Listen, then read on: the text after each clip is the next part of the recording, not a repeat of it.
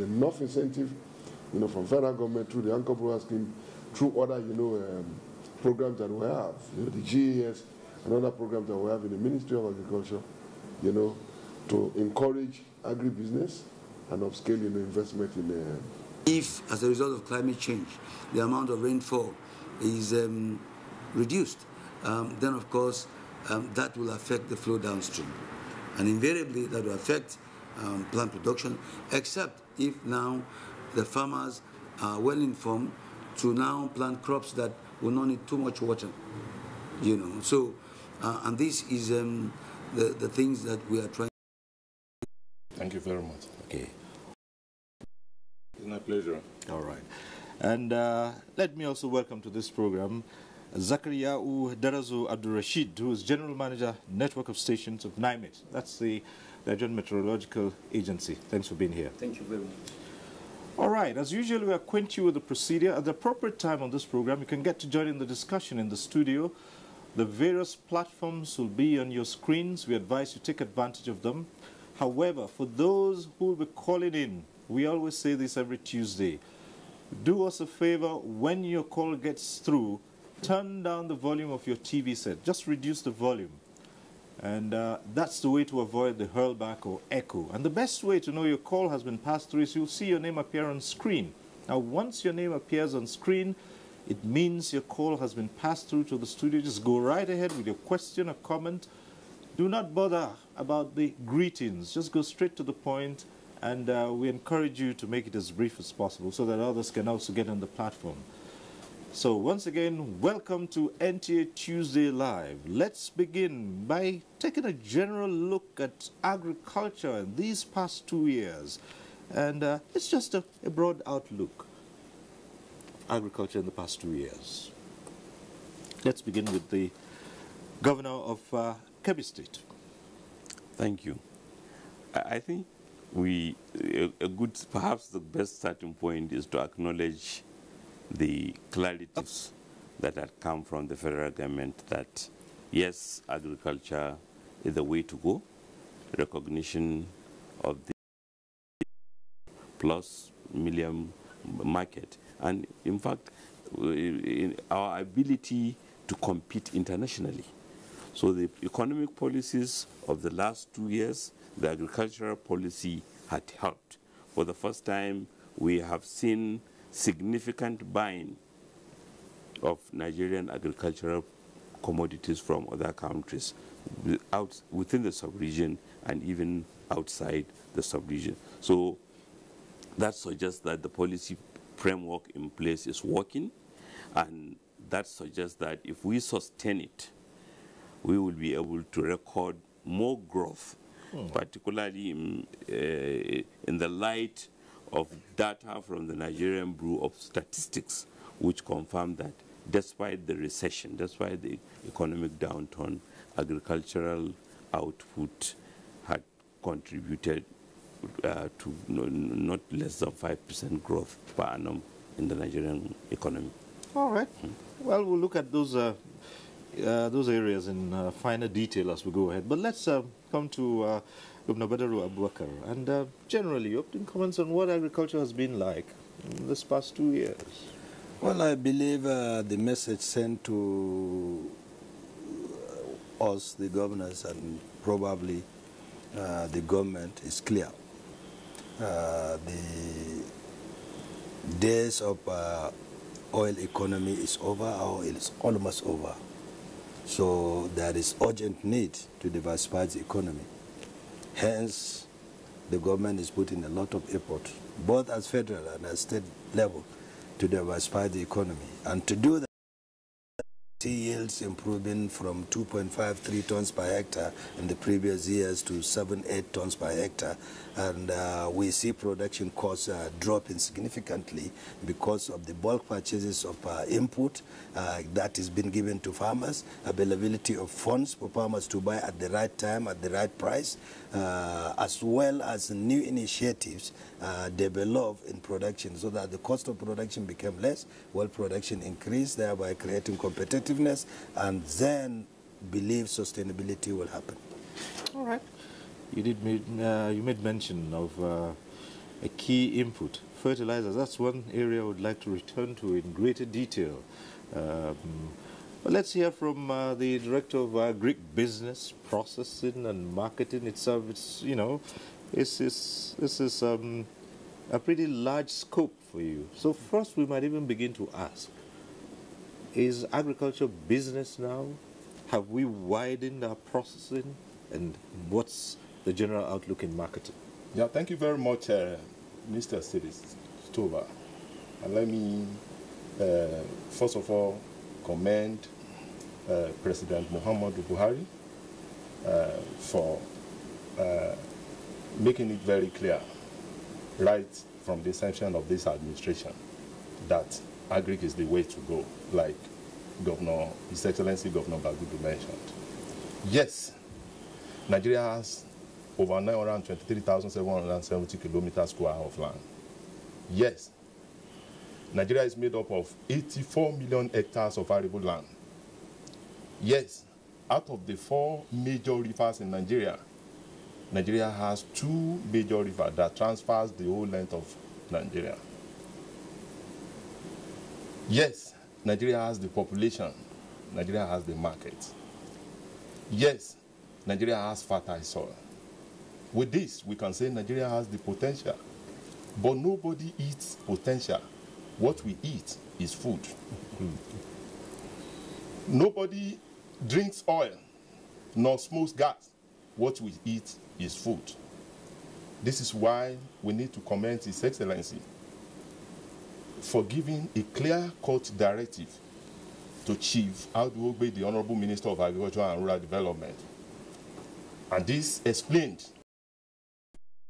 in West Africa, we are doubling rice production. We are improving our irrigation system. We are making mechanized farming very close to the farmers. We are improving our processing. Just before the inception of this administration, the total numbers of improved integrated rice mill in the country stood at about 10, but we are having close to 26 integrated rice mills in the country. This shows we are making progress. And to cap it all, the total growth of agriculture in 2016 as brought forward by the Bureau of Statistics stood at 4%, and agriculture is still growing, and we are hoping to hit 6% this year. Thank you very much. All right. It's nice to reel out all these statistics, but I suppose there's one man here who will tell us from the perspective we all want to listen to, and that's Prince Ike Ubaka, who's the farmer here now. Well, you know, in leadership, you dictate the direction. You show the light for others to follow. Yes, at the takeoff of this administration, the President, His Excellency President Muhammadu Buhari, actually mentioned and showed the light, where to go. That because of the fluctuation and the instability of the oil market, sector skewed all the policies. So we still drive that as you and us. The critical stakeholders are not involved, they say. Because when you say the critical stakeholders are involved in policy design, we should know the contributions they make. But in this case, the policies of this nation is public sector skewed. The private sector is not there. And you cannot be developing policies for me to buy in when I have no contribution, there's no inclusiveness. And at the end of the day, you want me to own it and drive it. So it's good to make that leadership directive. This is the way to go. Another thing, diversification in agriculture, all facets, not cereals alone, rice, yes. Our target shouldn't be rice for 2 years. We have different segments of agriculture. So it's supposed to be integrative and holistic. Integration like in Jigawa, I know that most of the sesame seed I've eaten in Tokyo, Japan, came from Jigawa State, Hadija Plain. Then if we are talking about the area in Jigawa, people producing this sesame seed in Hadija Plain and Harubo, you find out that nobody is mentioning them. So there are other commodities that we have. There was a time textile is budget dependent. Now look at it. 2015, you know the halubolo about the budget. 2016, the same thing. The performance of the budget was not up to 30%. And this year again, we have passed the budget and we're in May. And we're talking about rice. You see, if our agriculture is budget dependent, we will not get out of the woods. Right. That is one. Then the research we are talking about. Research itself is treated, which is the backbone of agriculture. Research is treated as public sector thing. You will see people from assistant research officers trained to professorate level. And when they're supposed to be contributive with volume of investment in their training, they'll be retired. And then there'll be no follow-up. So in the last 2 years, we have seen a lot of people existed, the research. We have seen a lot of people, the extension, comatose. So there is something that we need to get back from our agricultural system so that the private sector will buy in, and then it will be society-industrial linkage, okay, all-inclusive. Thank you. Okay, thanks. We'll return to some of the issues you raised, but let's come to the General Manager, Network of Stations of Nigerian Meteorological Agency, and it's a straightforward question to you to set this discussion from your perspective. Has nature been clement? Have we taken advantage of what we know about the climate? Much expected. So Nigerian Meteorological Agency came up with the seasonal rainfall prediction, which is more of a science-based climate information. What we do is to enlighten the farmers that at such a time of the year is good time for you to plant, and the rains will start around this time, which is the onset. When we said onset, it's not the first rain that falls. That's the mistake most farmers or most people are thinking. Onset are determined by some scientific indices. So, but when we said the onset, based on our seasonal rainfall prediction, once the farmers go by those guidance, and then they go, for instance, we said the rainfall over the northern part of the country is usually quite different from what applies in the south. The southern part have earlier onset of the rains, and as you go far into the country, to the extreme north, these rains keep, what you call now, increasing. For instance, in the Delta area, you'll have about 3,100 millimeters of rain over there, while at the extreme north, just about maybe 400 millimeters. So if you look at that, NIMET now will tell the farmers, you that are in the extreme north, where you have more of cereals, it's expected that you plant early maturing seeds, crops, and then you get fertilizers and then other inputs. By so doing, if the farmers go by this our prediction, we observe that they are getting better output from their crops, and then they reduce risks, because not going by the prediction will either at the beginning of the season, the crops may just may die, thus they will burn because the fertilizer has been applied. If the rains are not enough, they will burn the seeds. Two, again, the crops may not even grow because the herbicides that may be applied around this time may kill the seeds around those times. So Nigerian Meteorological Agency, to a large extent, over the years, have assisted farmers in seeing that they have the best of their production and reduce risks. All right. Well, Governor Bagbudu, you heard what Prince Ike said. Of Nigeria, president of the Rice Farmers Association of Nigeria. That's as high as it can be. A policy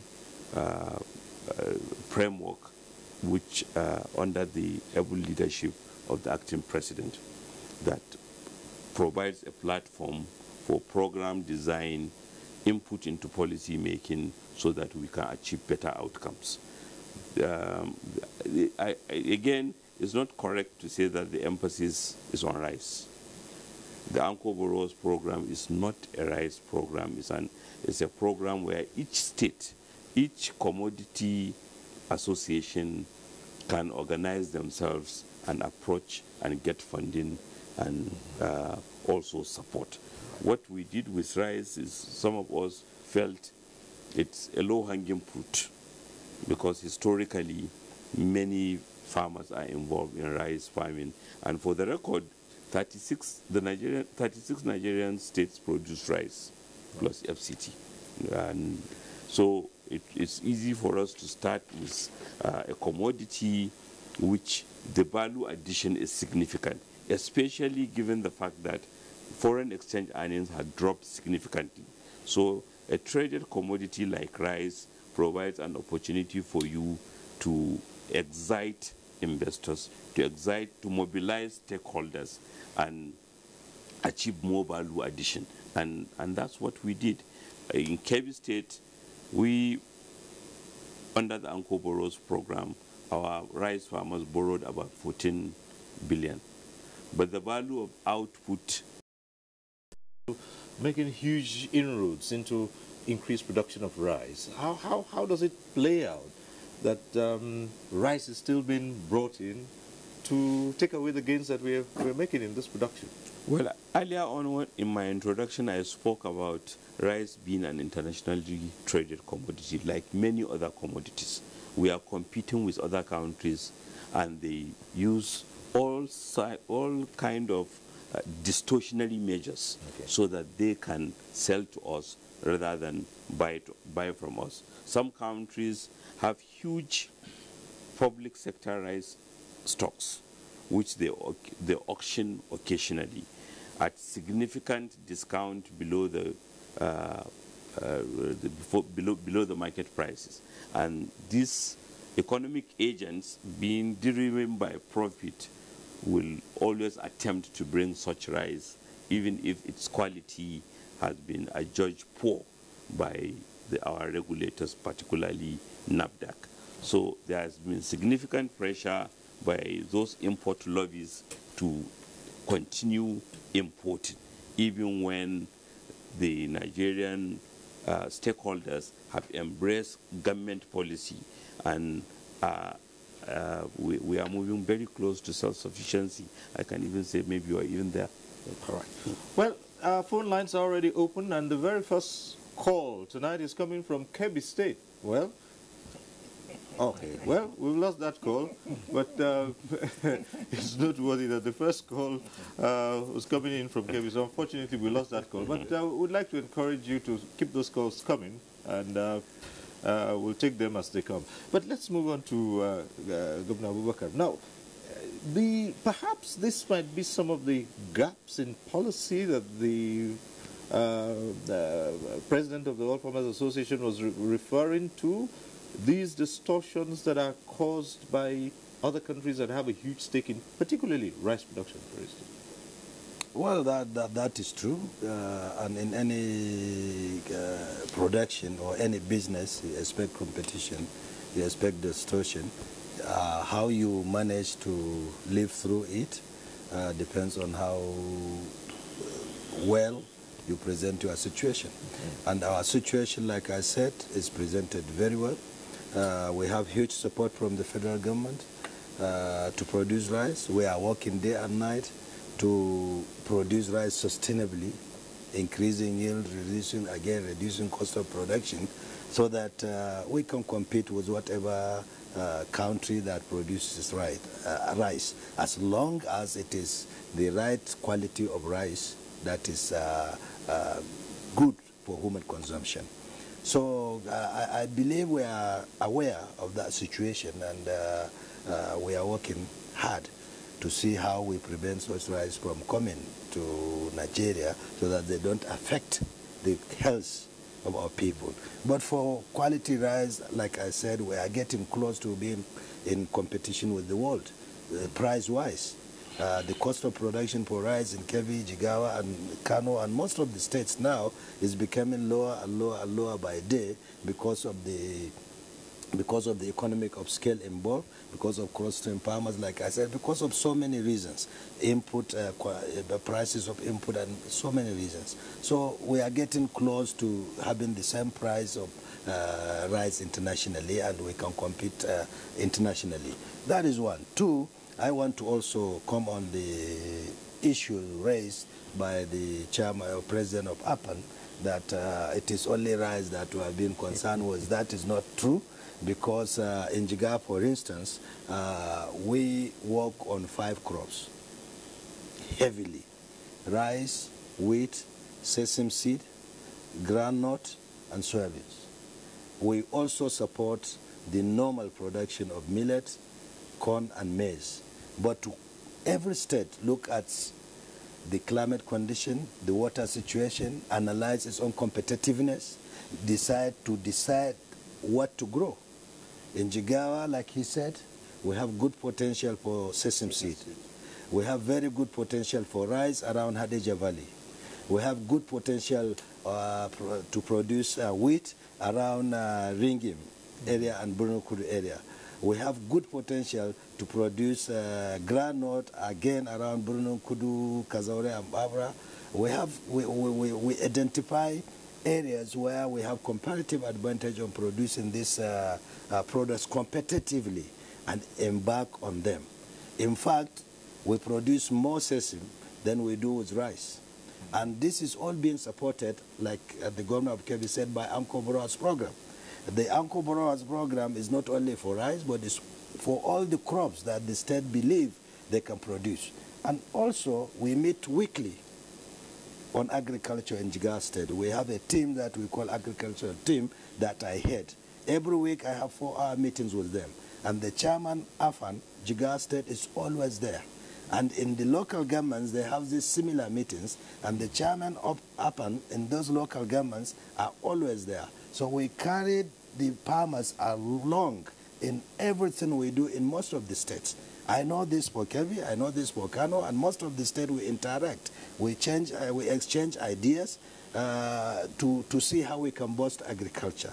But I believe maybe his presidents in the states are not briefing him well on what is happening, in the state. But I think there is a real, very good network and very good, clear respect and relationship built by Afan and other private sector. We have about 5 or 6 rice mills coming up, and all built by the private sector because of the synergy. And we have private sector supporting our farmers on our grower program. They give the seed like we do, the government gives them all this, and buy the rice or buy the commodity from them as an act grower. So that is the heavy engagement of the private sector. Okay, let's go back to the phones now and hope that we can get this call through from this time from Lagos. Nura is calling in from Lagos. Hello, Nura. Hello, good evening, sir. Good evening. Calling from Lagos. Yes, I like this program. This Quadra Baka. I like every way pop. I like how. Well, there goes that call. Well, I encourage you to call back, and this is what we said earlier on in the program. Just go straight to the point. You don't know when that might end up as a dropped call. So let's encourage those who are calling in to go straight to the point, so they can state their case as quickly as possible to avoid the syndrome of these dropped calls. But yes, back to the studio here, and the issue has been, yes, there is a policy, a roadmap given by the federal government. But would you say that it is entirely like the president of All Farmers Associations says? Would you say it is skewed? I'm using the same word. Is it skewed towards the public sector? Yeah, thank you very much, and I think I'm very happy that this question is coming up. And I want to say that the current policy we are running is only government-enabled but private sector-driven. And I would like to cite Chief Mbaka himself. This is the first time I've been in the civil service for over 30 years, close to 32 years. This is the first time we are having the widest consultation in the development of this policy. It took part. We were there for almost 3 weeks, sitting and discussing this policy. We had a dialogue with all sectors, with the private sectors, with the producers, with the processors.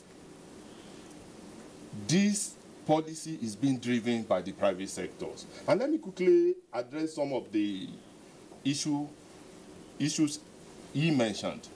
Let's take, for example, the Anchor Bora program. And I want to commend, and I will want to also congratulate His Excellency, the Governor of Kebbi State, for chairing and for driving on behalf of the federal government of Nigeria that Anchor Bora's program, which I'm sure Chief Mbaka is very, very familiar with. The farmers are private people. They borrow money. Those who are making the funds available to them, the fund is being made available to them through the MSME Development Fund. It's channeled through the Bank of Agriculture. The off-takers, they are the private people. They are the processors. Those who are selling the inputs to them, they are the agro dealers in Nigeria. They are the private sectors. Those who are selling the insecticides and other chemicals to them, they are the private sectors. The bankers that are providing credit to them, the commercial bank, the microfinancial banks, they are the private sectors. And the processors that are processing it, they are the private sector. Now, along this value chain, where is the government? I'll quickly leave this and also go to and also explain that the green alternatives covers major crops. It covers rice, it covers wheat, it covers cashew, it covers tomato, it covers livestock, it covers aquaculture, it covers fishery. It is not skewed towards rice. Before Cyril Stober, let me also state that under the Anchor Bora program, we started with rice because it is low-hanging fruit. Because rice is one of the commodities where we are currently spending, where we were spending not less than 1 billion naira to import rice. We've successfully reduced that, and we are continuing to reduce that. And that is why we originally focused on rice. We've moved to wheat. We are now bringing in livestock and eggs. We are now bringing in soybean.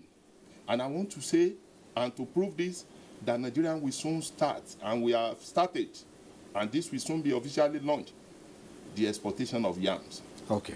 India has also expressed interest to us to take our pulses. Okay. This is a tremendous development. And the only people that are exporting it, that are dealing with it, they are private sector. All right. Government is only facilitating by supporting them. Good, you mentioned the yams. We'll come to that in a moment. But we have another caller calling in from Owerri this time. Wachuku from Owerri. Hello, Wachuku. Go ahead. Hello. Good evening. Good evening. Yeah, this is Mr. Wachuku Kajet. I'm calling from Owerri. Yes, go ahead. Yeah, I really commend what Mr. President, the President of Farmers Association, I really comment on what his own opinion. Everything he said is the right thing that the Mr. President should do. That's it? Hello? All right. Is that all? So this is my comment. Okay. Thank you very much. okay? And we hope you stay on the program so we can get more out of you. Right, so let's come to you. Now, you say you know that there are gaps in here.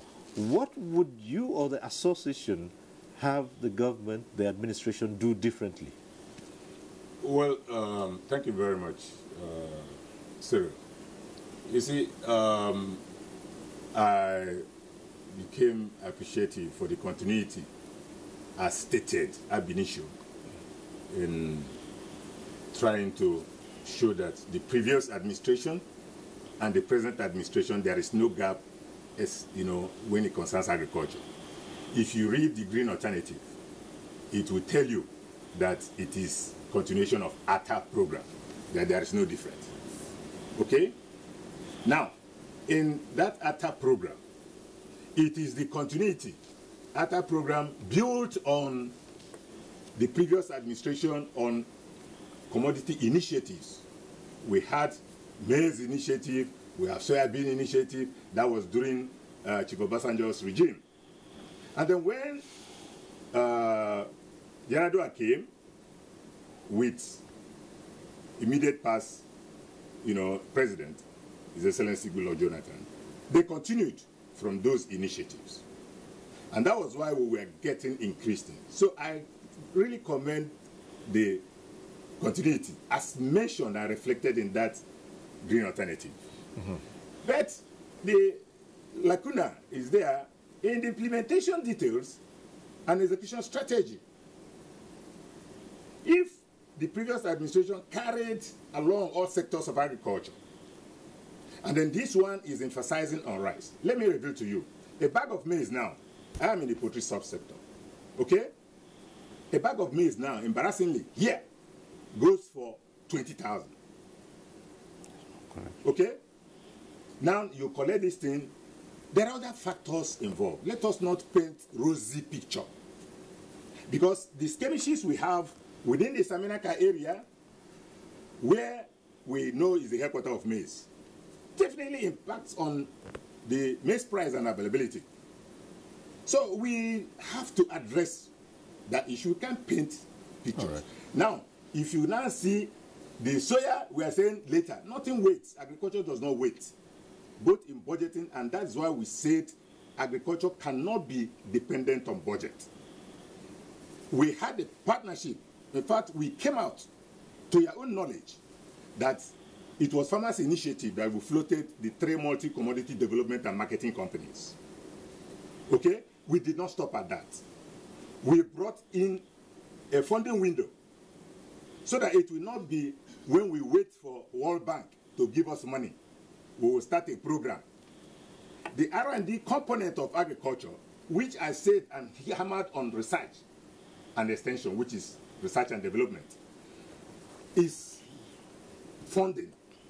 And this funding, we developed this Nigerian Agricultural Development Fund, the National Agricultural Development Fund. All this we packaged and sent to the National Assembly. It is still in the freezer. And we are talking about development and progression of agriculture. Yes, it is the responsibility of the Federal Ministry of Agriculture not to just start and be in a hurry to make a mark for this administration. The successes are, gained in the past, supposed to be sustained to drive the present so that we can get to our future. All right, we'll return to the issue of the documents you've prepared, but let's try and get this call in from Ogun State. Jide is calling in from Ogun. Is Jide still on the line? Hello? Hello? Hello, I'm on the line. Yes, go ahead. Hello? Thank you, Mr. Moderator. The issue about Nigeria, the issue, what they were doing that is not known. What we are doing that is not known is that there is a mistake, a laguna with the agri sector. The farmers who are just not the public sector, not part of the public sector, are suffering all their policy. Their policy is not working for the private sector. According to the AFAN chairman, he will know exactly what has been the problem of all the policies, budgeting, and all they were doing at the ADP is not working for the common farmer.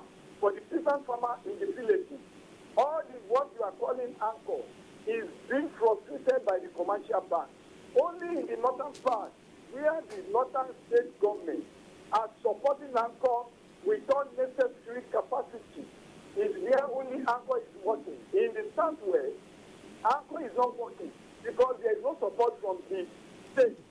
There is no backing of the state. It's not the fault of the government.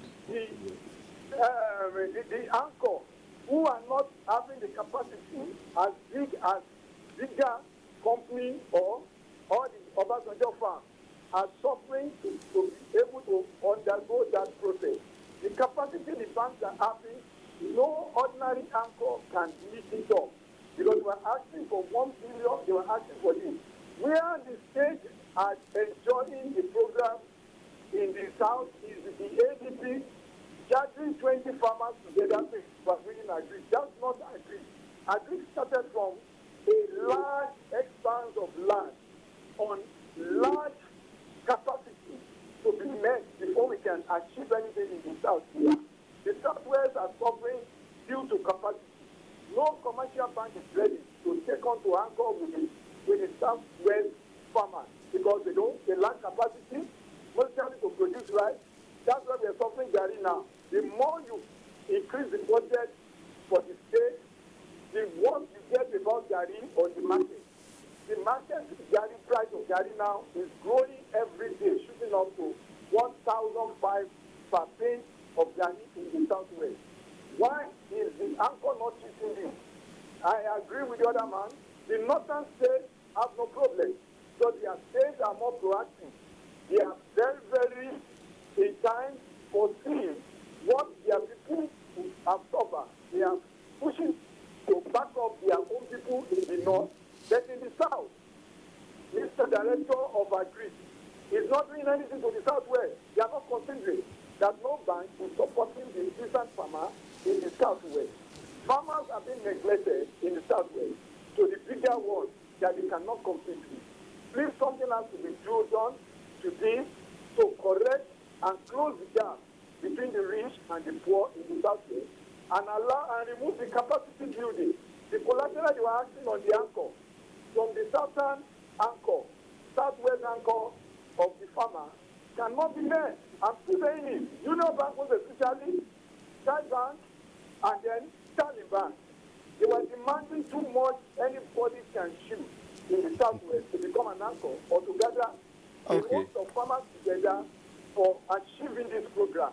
As valuable as good the program is to save Nigeria and bring Nigeria out of recession, the southwest are doing everything to jeopardize this process. Okay, Jide. The federal government has a good foresight in correcting it. It's only the northern states that are benefiting. The southern are not benefiting anything.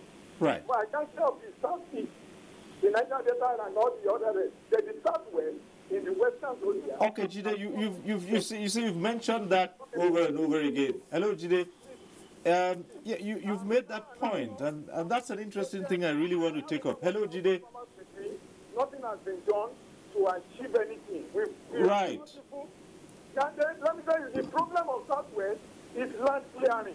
Yes, Jide, you've made the point over and over again. So thanks for bringing that up. But we'll now put that situation to our guest here. If I understand you correctly, while there's been massive support in the north for the program, now in the southwest, that kind of support has not been there. And he himself says that the commercial banks are. So the question we'll put is, whose responsibility, if the administrations in the southwest do not give a program the support, the needed support, whose responsibility is it to make them give that support? If the administrations in the north give a support to a policy and those in the southwest don't, whose responsibility is that? Well, I stand on his own side too, because this is the only opportunity we have to right our wrong in the past. And that's why I said we should not be mono commodity in this Anchor program. Okay. Okay? Now, if the emphasis is on rice, it's not. The quantity or the quantity of production in other states are not there. And this is an opportunity I have to call on the governors of other states, Southeast and South-South, Right. to see, like in the Southeast, nothing stops the governor coming up to say, I have a program on Abuja abono, to produce abono for all of us. I have a program on oil palm for all of us. I have a program on aquaculture for all of us. I have a program on cassava for all of us. Okay.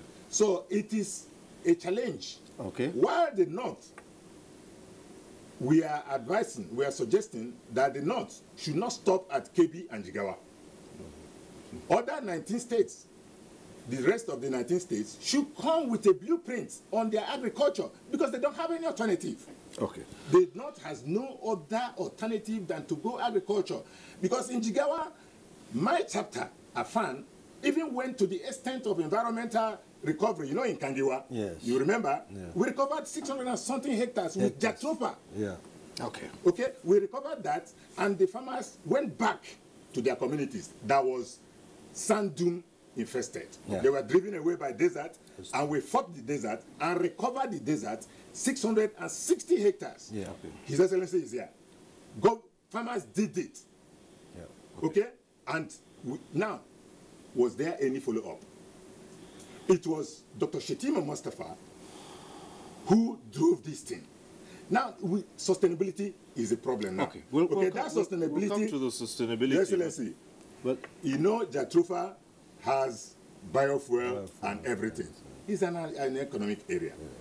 Please, I suggest that we replicate it in other states of the North. Okay, we'll come to that. It's an important issue you've raised. But let's go back to Kebbi, where we have Umar Anachi calling in. Go ahead. Yes, good evening, Mr. Cyril. I'm Umar Anachi calling from Birnin Kebbi. Yes. Honestly, agriculture is the backbone of any country, economic-wise. And I think the way this administration handles agriculture did not give the required attention it deserves. Honestly, this AMCO borrowing program is a well and good design when it comes to paperwork. But when it comes to implementation, that is where the problem is. And I think what is being reported to His Excellency about the whole program in Kebbi State contradicts what is there on the reality on ground. Honestly, the small-scale farmers have not received the required financial assistance by the government. The AMCO's borrowing program, the first consignment, many farmers have not even received part of the money that they're supposed to get for the first consignment. The second consignment, it has not even been implemented. So I think there is need for His Excellency to go and take the people that he entrusted in implementing this AMCOM borrowing programs in Kebbi State. It has not been implemented properly.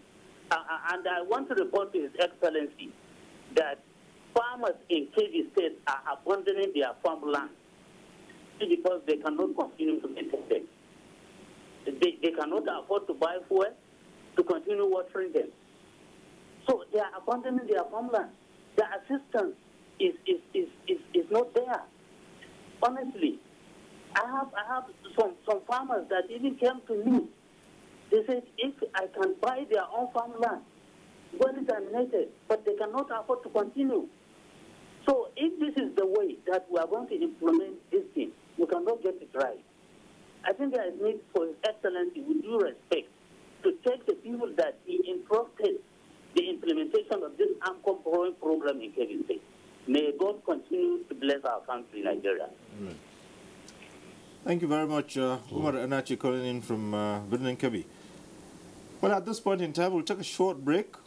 When we return, there'll be more on driving agricultural production, especially with the current administration heading into its second year of being in office. Stay with us on NTA Tuesday Live. We'll be back shortly.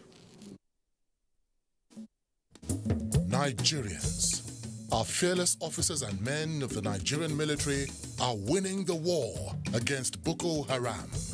Today, all occupied territories have been recovered and Boko Haram has been degraded. Our affected brothers and sisters are getting their lives back.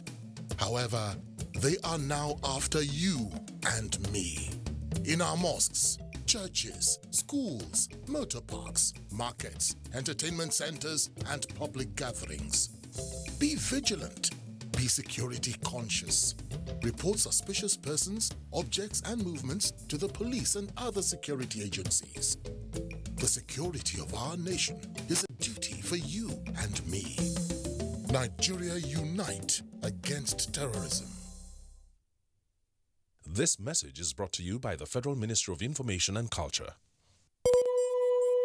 The struggle for independence had been a long and tough one. Our founding fathers and compatriots sacrificed their comfort and even shed their blood. We cannot at this point in history afford to spirit away their sacrifices for immediate but temporary gains of today. Let us emphasize what unites and not what divides us. Working for the unity of purpose with a stronger vision for a better tomorrow. NTA, growing with the nation. Nigeria, the only country we can train with remarkable potentials to excel. Let us believe in ourselves and change our attitude for the sake of our country and generations unborn. Let us revive our cultural values, which are our essence as a nation. Let us renew the spirit of patriotism and hope in our dear country. Do not take or give bribe. Be punctual always. No more African time. We can't expect to be global citizens and operate on African time. Join the queue. Insist that people are attended to on a first-come basis, no matter who they are or where they come from. Nigeria, good people, great nation. Make you report any crooked person, object or wakajube movement to police and security agent demo. The security of our nation now work for all of us, plus including me and you. Nigeria, make we unite against terrorism. Now, Federal Ministry of Information and Culture bring on this message.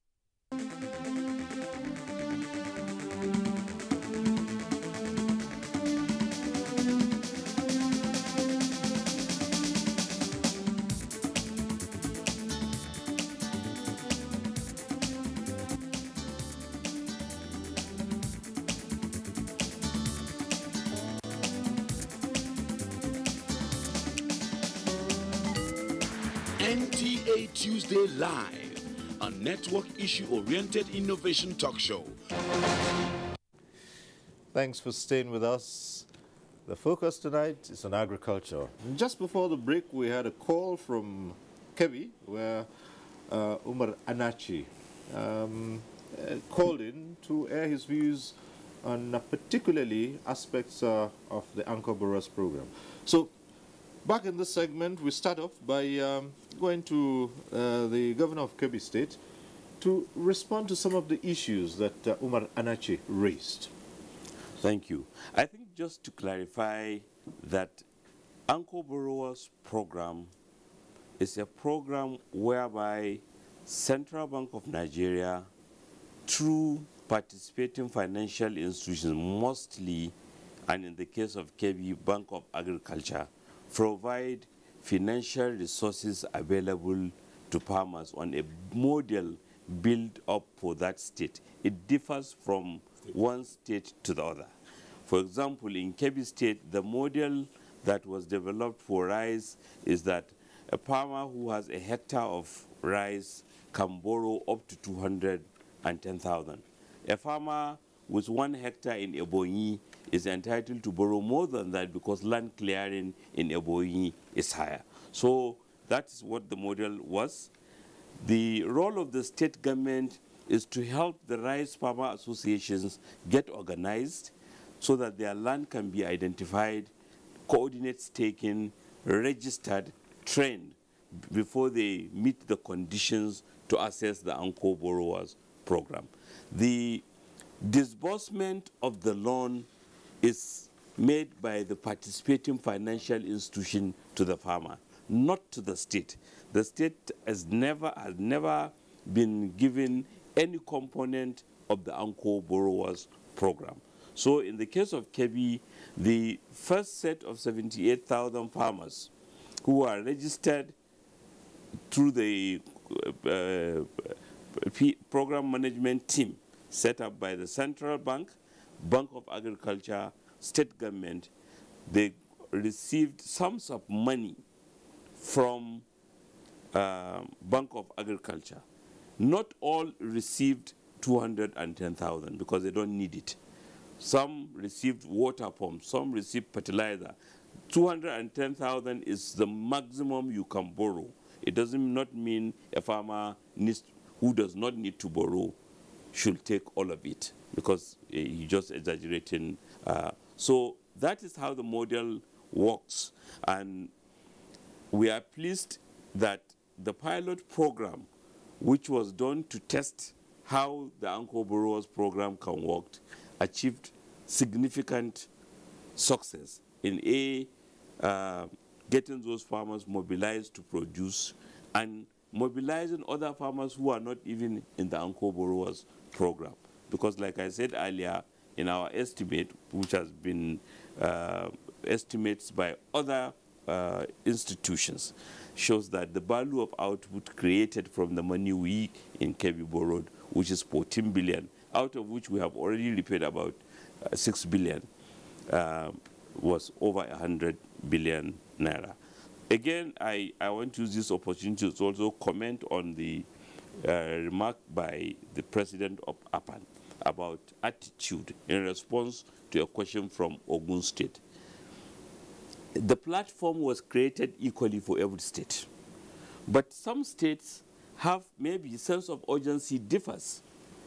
Some states have economic activity that levels that differ from others, and therefore maybe the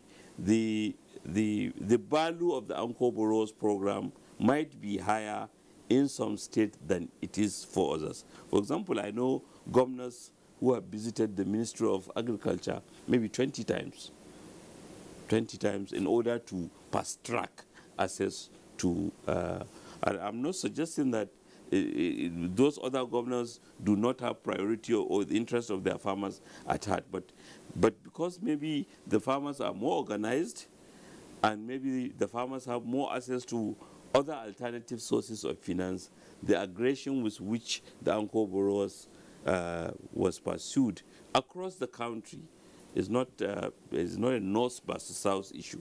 You can find a state in the north that is not as aggressive as other states in assessing the Anko Borrowers Program.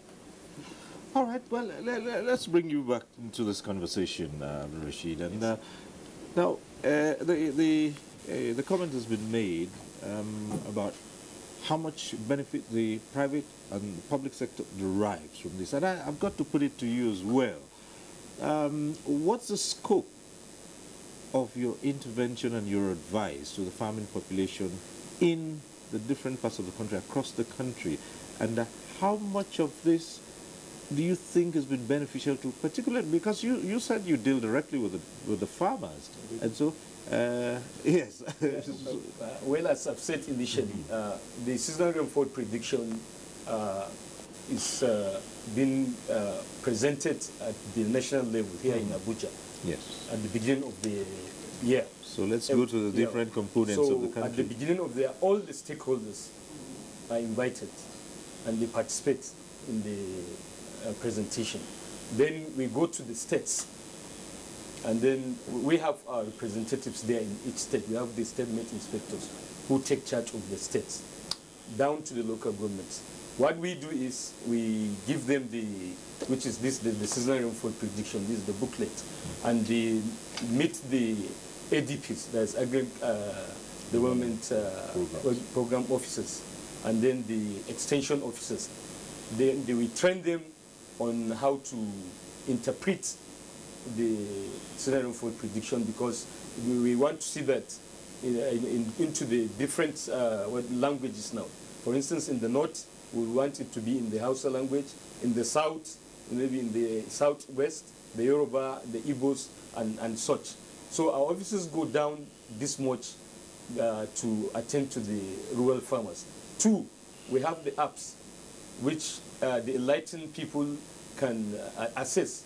We have 2 major operating systems. Through the Androids, you go to the Google Play Store, and then you say NIMET SRP, and then you can have the seasonal rainfall prediction in details, and then even our daily weather presentation. Then you use the Apple iOS iTunes too, so that is NIMET SRP. Through that too you can get. Though through the Android is free, but using the Apple, maybe they make some small deduction from you. They take some amount. Then again, we get to the radio houses. In fact, as I'm talking to you now, our Director General, which is Professor Abubakar Sani Mashi, whom I'm representing here, gave us the directive, which I've already done. In fact, all the governors of the country, that's 36 state governors plus Abuja, and then the ministries that are involved, that's those of our stakeholders in the agri, water resources, and the rest of them. We've taken this scenario for prediction to their offices, and they've acknowledged. I believe it has gotten to all the states. So by so doing, we are getting closer and closer to the farmers. Although it's not that our duty, ours is to say this and that, but we still felt we too will want to participate in disseminating this information, because the more we do that, the better is for the country. Yes. All right, back to the phone lines. We have calling in from Kanu is Idris. Hello, Idris. Hello. Hello. Yeah.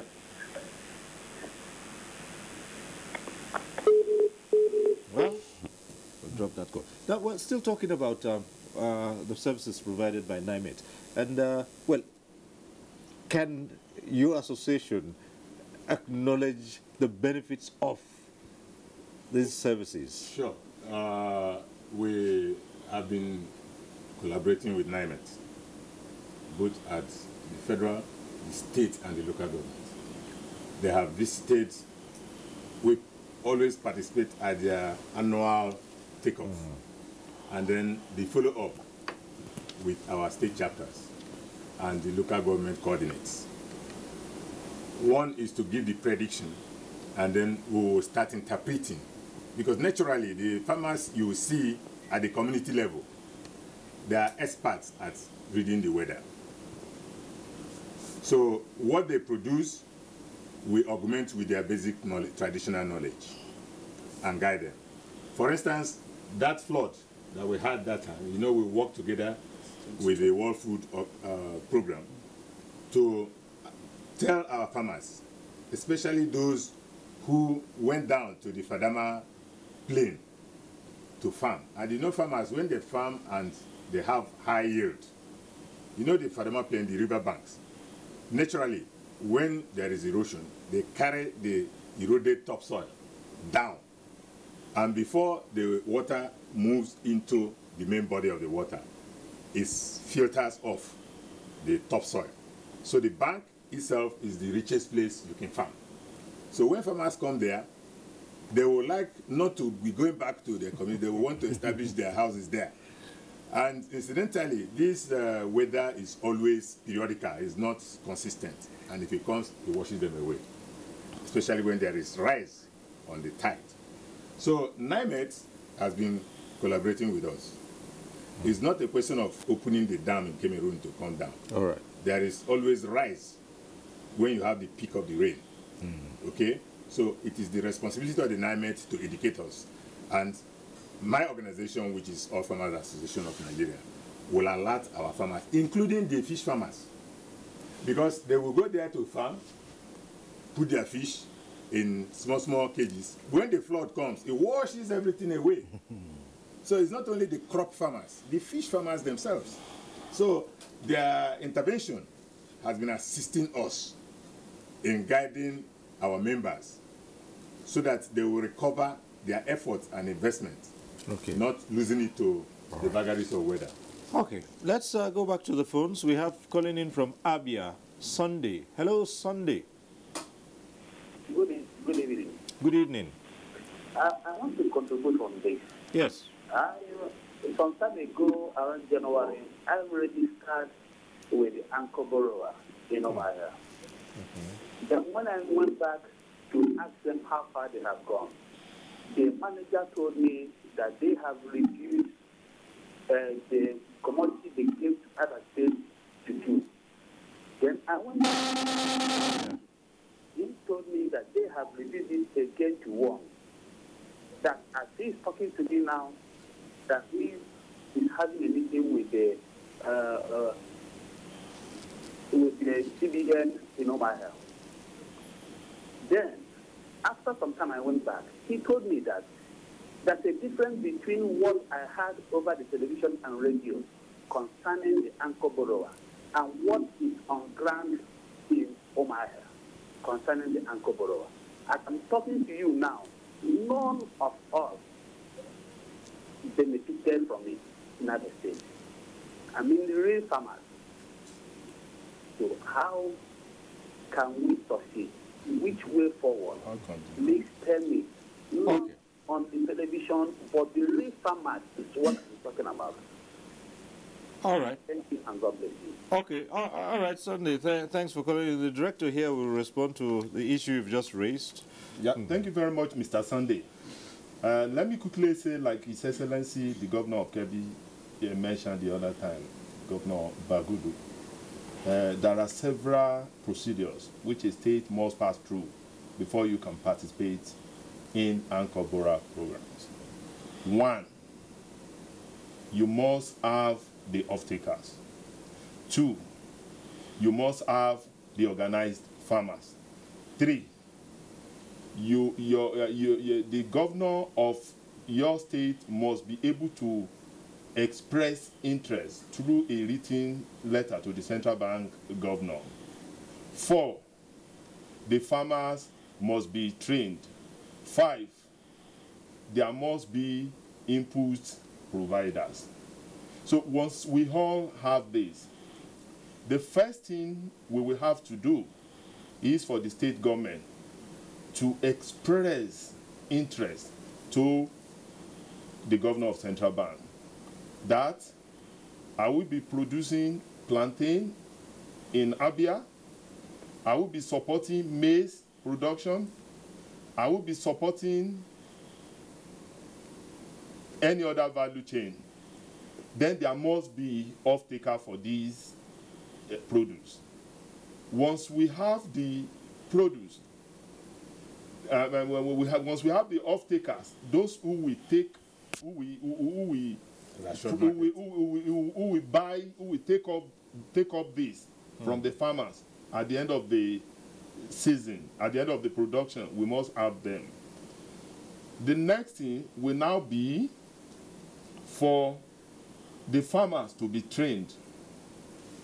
The farmers will be trained majorly on 3 areas. 1, on the crops they want to produce. 2, on financial education or financial literacy, so that they will know that this money they are taking is not government money, they are borrowing it. Then there must be the Bank of Agriculture or any other bank through which the funds will be channeled. Okay. Now this fund is coming from a fund known as MSME Development Fund, Small Medium Enterprise Development Fund, which is 225 billion fund created by the Central Bank of Nigeria. The funds for the off-takers to procure this after the farmer must have produced is coming from Commercial Agriculture Credit Scheme, CACS. So like His Excellency mentioned, and Cyril Stober also mentioned, the state government must first express interest and identify produce which the state government will want to support. Okay. Let me state that the Federal Ministry of Agriculture is currently facilitating anchor borrower program on livestock and eggs in most of the southern parts of the countries. We are also in the process of facilitating for Oyo, Ogun, and some other states maize production. And I feel I should address this to erase the belief that Anchor Bora program is only concentrating on, it's only focusing rice or the north alone. Just to quickly use this advantage to also commend NIMET that on behalf of my minister, that we are working with NIMET. We are one of the stakeholders that work with NIMET. We are passing the agro-methodological information to NAERLS. And NAERLS is disseminating it through radio, through jingles. I also want to state that climate change is real. And as a result of this, the Federal Ministry of Agriculture has developed National Agricultural Resilience Framework. And this is our National Agricultural Framework Resilience document is the best in Africa. It is now being adopted across the West African country. We developed it with AFAN and with the farmers, and we are currently disseminating it, making it available. Through prompt information, we are now advising the farmer. We are now making drought-tolerant varieties of seeds available to farmers.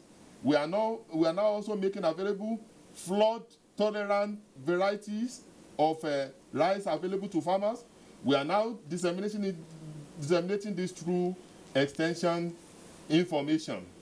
In order to ensure that we reach more farmers, we are now using e-extension system, a situation whereby a farmer can pick his phone and get the information. This is what we are currently doing. Information are reaching the farmers. All right. Thank you very much. Okay, thanks. At this point in time, we'll take our cameras out to the people and try to find out just what they think about boosting crops under the current federal administration. Let's take a look. You know that before the war, Malaysia came to Nigeria and collected palm seedlings. Now they are among the biggest exporter of palm produce. Where is Nigeria? Everybody has abandoned agriculture. We are going to oil and contract and the politics.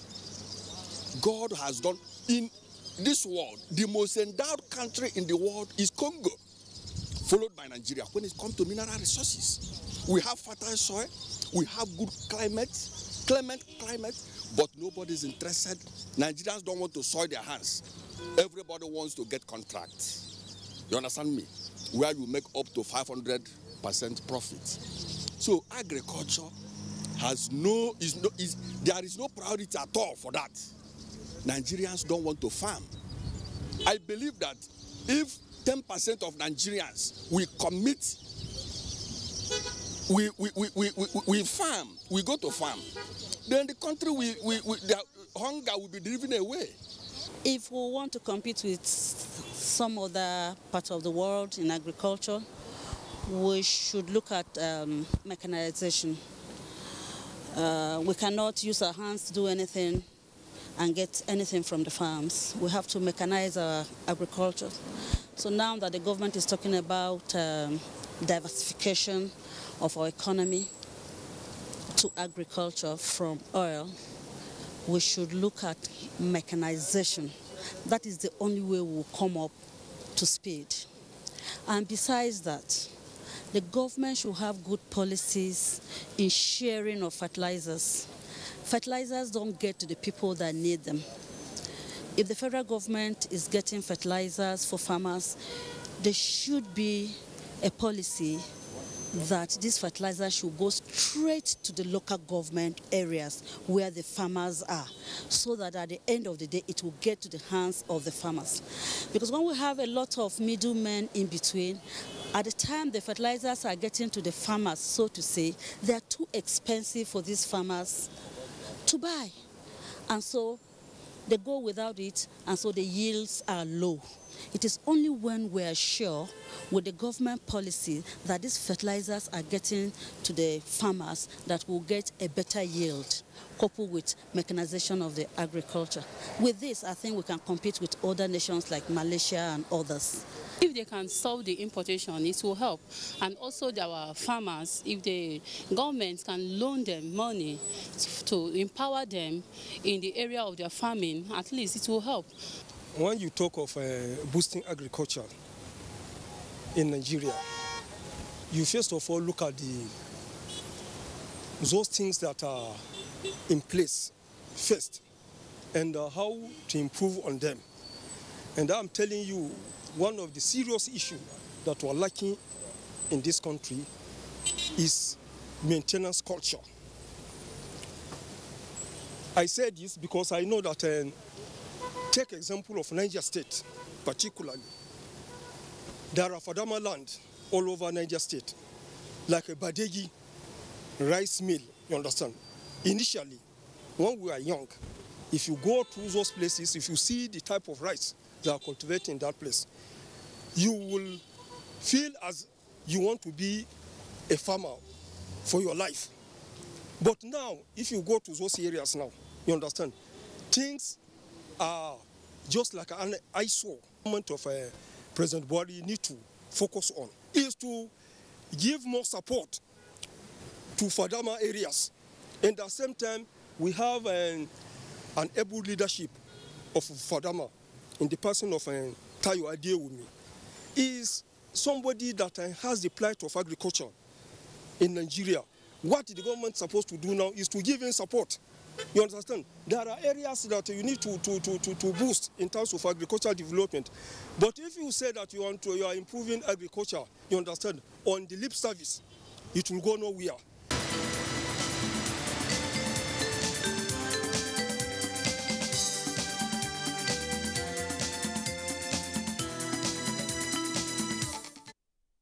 All right.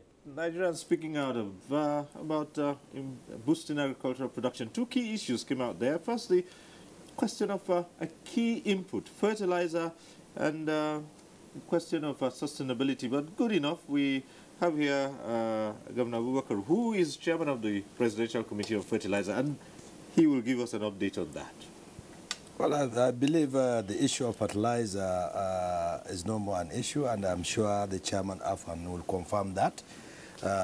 Today, we are selling fertilizer explants to the agro dealers, and indeed most of the AFAM presidents are agro dealers in different blending plants at 5,000 naira, and they have to sell at 5,500. And that has been very successful. The fertilizer is available in abundance. We are doing 1 million tons this year with the possibility of increasing it to 1.5 million tons next year, and the same price of 5,000 as well. For sustainability, we have been looking ahead. We have been to Morocco just recently to see how we can build more urea plants locally here, and to see how we can develop our phosphate deposit in Sokoto and Ogun, so that we will also have enough more raw materials here, and that will probably reduce the cost of production for us and increase the profitability of the farmers, because then price might be reduced if this is achieved. So fertilizer is not an issue. It's available at 5,500, and we have telephone numbers there. If you are asked to pay more than 5,500, you call us and we will be there. And also, the quality is good and super good. In recent times, we arrested 2 or 3 adulterators, and we ask also, I want to use this medium to ask the public to help us, support us in finding out those adulterators, because once fertilizer has been adulterated, the quality or the productivity will not be good for the farmers, and that will make the farmer lose a lot of money. Okay. Well, just for the purposes of emphasis, beyond the price issue, in the past we used to hear that the fertilizer would get to the farmers at a time that is not opportune. That's been taken care of, hasn't it? Yeah, certainly that has been taken care of. We started production in February, which means the peak period for buying fertilizer is coming around this time, from May till July, depending on the state or the area where the fertilizer is being bought, and we have enough stock to be able to sell to the farmers.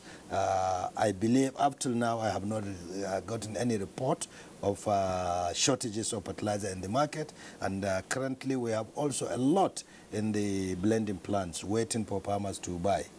Okay. Well, Prince Ubaka. Well, you see, we saw today from the back. Okay. Why did I say so? We initiated, you know, in collaboration with IFDC, we floated the Fertilizer Producers and Suppliers Association of Nigeria, which over the years past, they were interest group who were involved in fertilizer cartel, importing fertilizer. But today, we want to announce to the nation that nobody will be giving any what do you call it, LOC or whatever, go and import fertilizer, LPO or anything to go and import fertilizer. Because we have the Indoroma and Notore here, and we have blending plants established years back in different zones and different states. So the efforts which was pushed that made the government to wash up its hands in the provision of fertilizer, it is private sector driven now. That is why you see the governor, we have been meeting. The challenge we had was the adulteration and the price, the cost. We met and then came out with that. Most of the things we have been doing in the dark is manifesting now. Okay. Yes, and it started and it's being sustained. So that availability is there. And we took into consideration the fact that farming seasons are not unitary. The ones in the south, the rain starts first, and they start farming first. Then in the north, the peak is between May, June, July. And all these things have been taken into, cognizance. Our chapter chairmen are encouraged to register with the blending plant as the outlet because they know the farmers. So that destroys the middlemanship. Yeah. Okay. Because our chapter chairmen know the people who need the fertilizer. Not all comers think I am a farmer, then give me a location. You may be a farmer, yes, but a livestock farmer. You may be a farmer, yes, but aquaculture farmer. But you want quick money. It is the season for fertilizer. You want to invest and get. No, it is not meant for you. That has been corrected. All right. Yes. One very good achievement of the current administration, which the Federal Ministry of Agriculture has also pioneered with fertilizer, is the development of the soil map. We now have soil-specific fertilizer. Gone are those days when we use the same fertilizer for Kebbi, for Oyo, for rivers. But now, with the designing and the development of soil map, we are now able to make available the ingredients needs based on different states and based on geopolitical zones. And with these, we've been able to improve productivities. His Excellency, the Governor of Jigawa, was just saying that rice production per hectare has increased from what used to be less than 2 tons to about 8 tons per hectare. This is the miracle of the soil map. All right. There's also another key input here that we were talking about, and let's come to Governor Bagudu on that matter, and that has to do with improved seedlings and making them readily available to Prince Ubaka and his nation, in quotes now.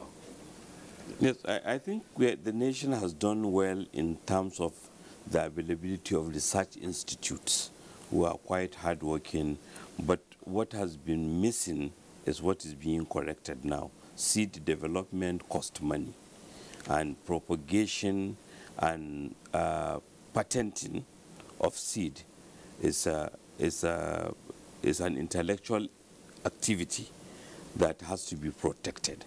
Otherwise, you lose the benefit of your own research.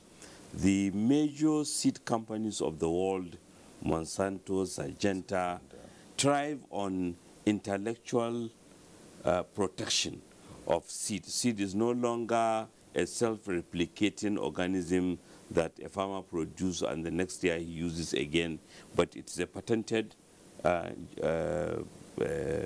product that is protected.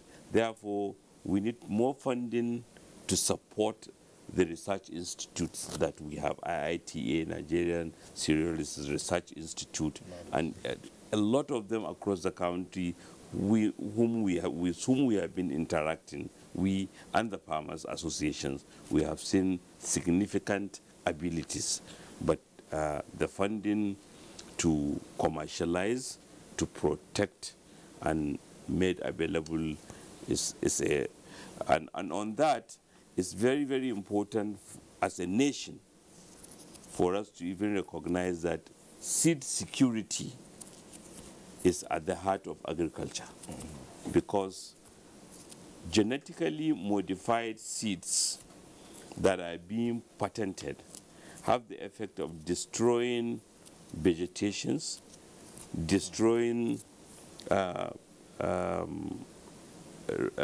non-patented seeds in a location. And therefore, we need to regulate more, we need to pay attention more so that we can protect our own seed market. Now, this issue of the patenting of seeds is one that many Nigerians are worried about, because what they're saying is that isn't this another way where those who hold the patent can continue to hold it to ransom, because you have no choice. They provide the seeds that you use now. It's not something you can replicate next year, or the farmer can easily use again. So isn't that a way of still controlling your agriculture? How do you break free? Well, the issue of seed business is a different line of business. That is where the research institutes, of which we have up to 21 of them, agricultural related, yes, research institutes. And it calls our attention now. If we are going to agriculture and we want to diversify our economy, we must concentrate, as I made an opening statement, on research. And seed and seedlings, because most of these research institutes produce seeds, then some of them, like the NIFO, and then Crane at Ibadan, there are 3 crops. So they produce seedlings. And if they are not supported, one way or the other, if they are treated as public sector and they are for promotion, then to have academic promotion, they are not business-like. Yeah, but so why are the commercial? Why are the okay. we are now the farmers themselves, because what the seeds meant for the arid zone cannot thrive well in the rainforest zone. Right. But what the seed companies were doing, they will produce one seed for the whole nation. Then you go and plant it's Oba Super 3 or Oba Super 2. You plant it in Saminaka. Then you will see their reps aggressive marketing, making people to take the same Oba Super 2 in the southeast. So farmers themselves now, we find out that there is specialization and specification. We have an approach, and that approach is community-based seed multiplication program. Now, this research institute produces the breeder seed. Now, after the breeder seed, you have the foundation seed.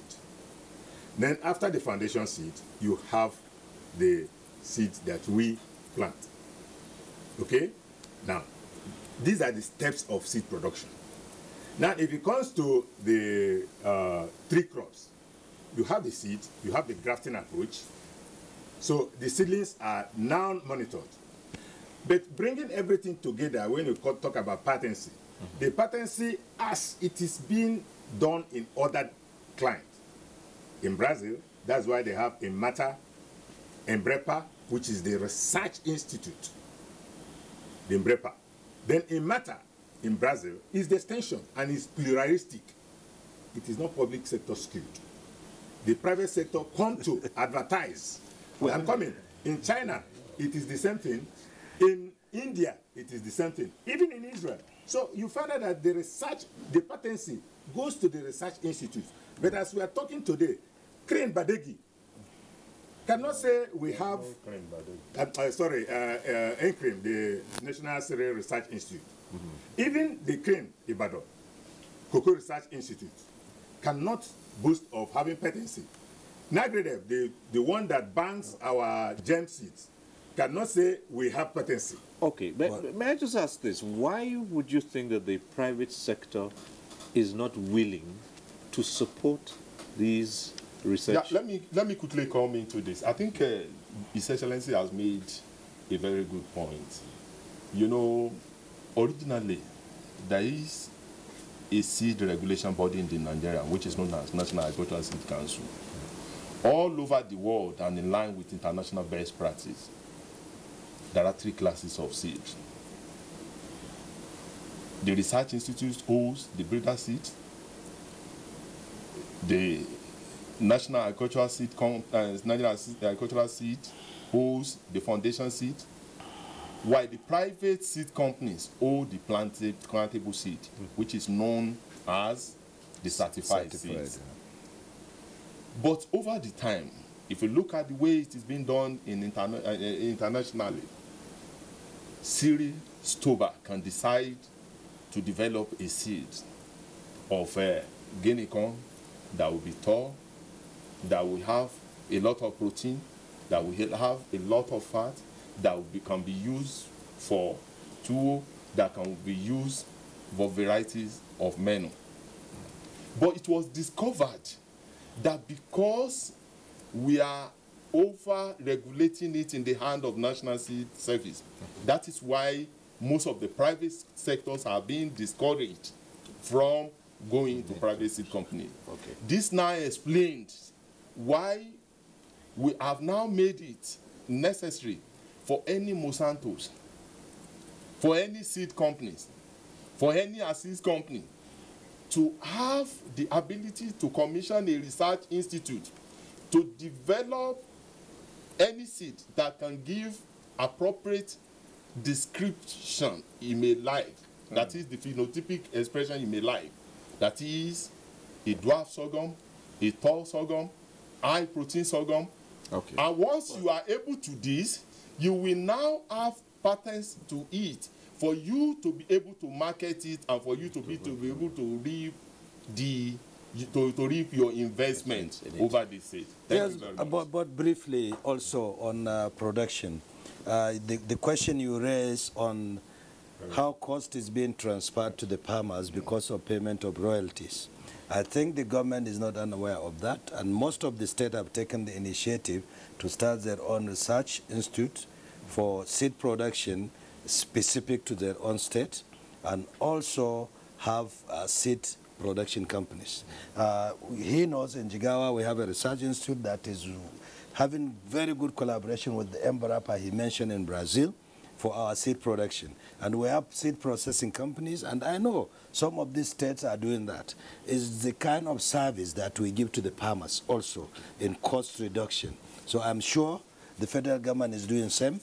Most of the state governments are doing the same to encourage the farmers to get the seed without necessarily paying high price or extra royalty to the seed producers. All right, we've only got a few minutes left here, but there's one aspect which I really must touch on, and that's the desirability of all-year farming. So we move away from the issue of the seasonal thing. How much progress have we made towards ensuring all-year farming? I think a lot of progress, except, of course, it comes at a price. Yeah. Because once you expand production of farming activities, it reduces the land available for other occupations. And if the all-year farming does not take into consideration the need of other components of the agricultural value chain, like animal husbandry, and then you run into a potential crisis. So but we advocate and encourage the evolution of relationship for that in all your farming. There should be more collaborative effort with other users of the land, so that the crises that tend to affect joint production will be avoided. Right. Yes, I think the federal government also is doing well. They have started working on desilting most of the dams, desilting most of the channels through trimming projects, and also the project developed by African Development Bank. I believe we have a lot of water resources potential that they are working seriously on to improve the channelization that will bring irrigation, expand the irrigation infrastructure around. We have done that in most of the state. We have increased our irrigation infrastructure over the years tremendously, giving more opportunities for all-year farming. Of course, we have to take into consideration, like exactly what Governor Atiku said, the other needs of the other farmers. But I think there is tremendous progress on increasing irrigation infrastructure across the country, and that helps to develop all-year farming. We have done in about 45,000 hectares, for instance, in Jigawa. We have done 3 croppings this year. We have done wheat. We are now on rice, and we will certainly plant again at the rainy season. So there's 3 cropping a year in about 40,000 hectares, and we are doing more next year, and I know most of the states are doing the same. Well, just to quickly say that the federal government is not unaware of the importance of irrigated agriculture. In fact, it is higher. So we're working with Federal Ministry of Water Resources through the development of downstream irrigation, and we are also working on wash bores, tube well, simple irrigation system that can be managed by the farmers. Most especially the hard dams are now the focus of the day. And well, the all-year farming thing is something that has been on, but we specifically have to mention today that some of the states have adopted the greenhouse approach. Right. Yeah. So the greenhouse approach will sustain certain specification and specialization of production of crops. And that will ward off the incursion, because what we do practice in Nigeria is open field production. So we cannot control pests, we cannot adjust the weather, we cannot, effectively and efficiently manage the resources. The input resources is not only fertilizer, but the water and the temperature variation and the manipulation of the soil quality. It is the greenhouse approach. If you see in Taraba today, government has bought in the greenhouse approach. If you are going down to Lokoja now, you will see that open field, the greenhouse approach. And I know in Kebi and Jigawa, we have in Gumel. Yes, in Gumel. We started the system of rice intensification. So these are the round-the-year farming approach. So we are now moving away from our traditional way of production to a more modern scientific way of agricultural production. All right. Yeah, well, based on the 2017 scenario for prediction, we're expecting early onset of the rains and early cessation, so that the length of rainy season will be short. So we'll have short growing season. So we expect that rain-fed agriculture be supported by irrigation agriculture, so that the farmers can have enough products. Right now, the period we're in, does it qualify for the onset? Or? For most part of the country. But for the extreme north, we still have some few weeks to... So farmers there should tarry a while? Yes, for the extreme north. Yes. Well, on a final note, and I'll put this question to Governor Atiku Bagudu, on a final note, can Nigerians look forward to this current administration and say, indeed, it is driving this economy towards increased production to bring down to the barest minimum the dependence on this one product, oil? I think there is clarity of policy objective, even though a lot needs to be done. We need a lot of money to fund agriculture. We are having too little money going into agriculture. We spent in the last year the money that's spent by the Federation to fund oil production and exploration by the famous cash call is about $9 billion US. In contrast, the money available to agriculture by the commercial agri-credit scheme, the anchor borrowers, and the lending by the banks and budgets of state government is about $1.5 billion US. So for us to get to the promised land, which we believe we need to mobilize more resources and make them available to support production, processing, financing. And I believe we have the wherewithal to do so. And what we have seen in the last 2 years, the mobilization of stakeholders and investment in the agricultural sector suggests all that it's a dream not far-fetched. How optimistic are you from the farmer's point of view? Well, my take there will come from the point of investment security. Okay. Yes, because the local, we are the investors. Okay. And we don't feel secure.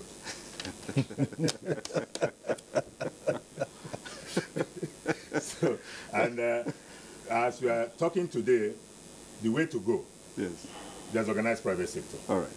Okay. I head the agricultural trade group in my Chamber of Commerce. There's a Enugu Chamber of Commerce. And a lot is being done there. That is a one-stop shop for networking. It accommodates everybody so that you now know how to manage its agribusiness. All right. We should move away from agriculture as social service to agriculture as business. That's my take. All right. Well, that's just about all we can take. Well, except if you have... Just to quickly wrap up that, right.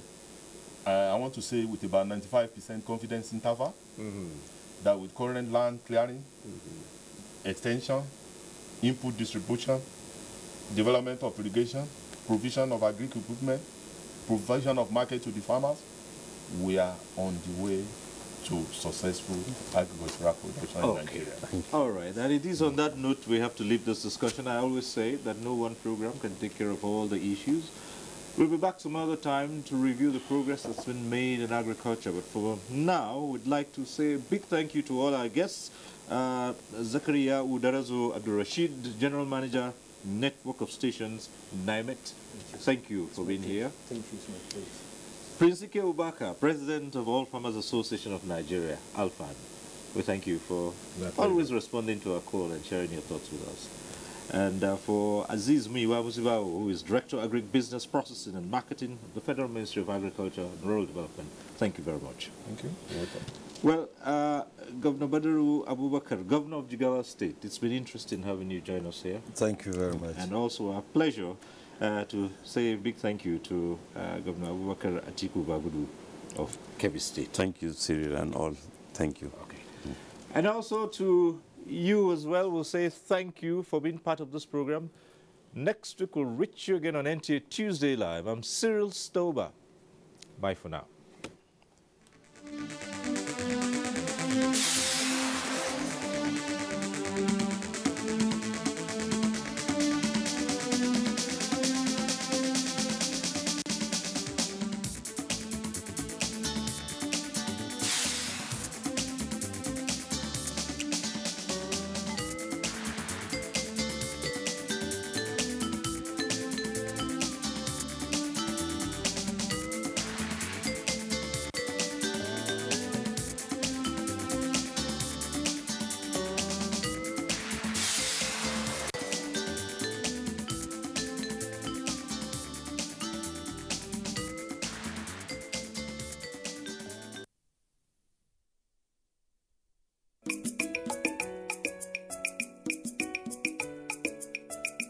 Our programs are getting better and fresher.